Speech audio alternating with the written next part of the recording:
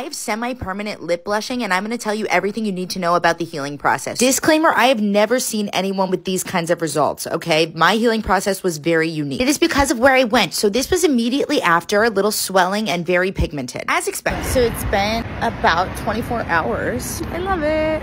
I mean, it's pretty intense. So I am going to fake tan. It looks a little more like natural with the rest of my face, but I am obsessed. I can't wait to see the color when it fades. But for now, I'm enjoying the process and keeping my lips very, very moist with Aquaphor as instructed. Those first few days, it was such a weird feeling washing my face and still looking like I had a full beat. End of night 2. No peeling yet. It is day 3. They still look really good. No peeling or anything. So I was expecting it to be a lot worse and like more intensely peeled by now, but it took a really gradual, very nice fade. I'm telling you, where I went is the best.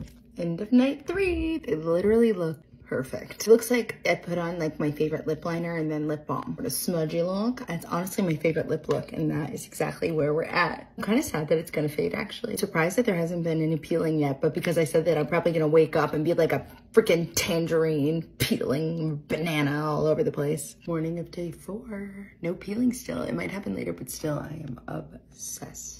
Here it is in natural light. The end of night 4 and still no peeling. I'm loving it more and more. Morning of day 5. To me, this is crazy. It's still not peeling and like, it looks amazing.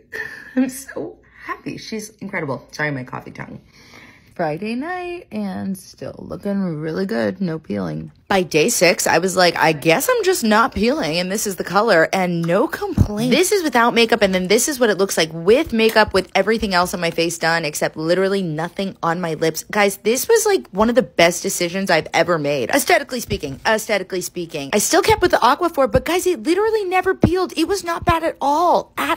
The procedure was not painful. The healing process was nothing, and I got the final result within 6 days, and it looks incredible. You have to go to Glam by Dang in New York City because she hooked me up.